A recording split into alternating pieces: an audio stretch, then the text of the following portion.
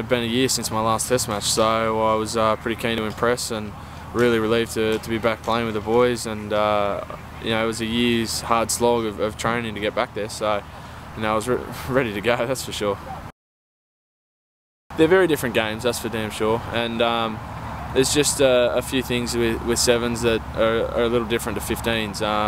You know, things you got to work on and concentrate on, and there's nowhere to hide in a sevens field, that's for sure. And you know, you can hide sometimes with 15s, and you know, but if you got any weaknesses on a sevens field, you get found out. So I guess, you know, sevens has been really good for me. It's just helped solidify my game, and you know, I've found a few weaknesses I didn't know I had, and just keep going and try and strengthen them up.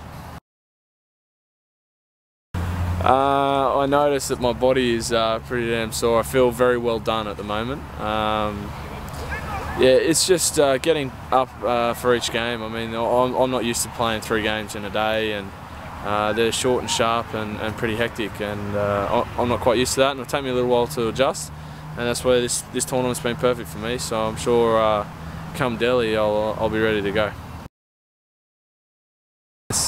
It's unreal. Like, as a youngster, I love my athletics and just love getting out there and running around. So it'd be great to go over there and sort of hang out with some other sports and meet a few people and just be in different environments. And you know, I'm looking forward to that, and just the chance to do what I love doing in such a great environment that is Commonwealth Games. Well, you know, I'm stoked to have the opportunity to do that.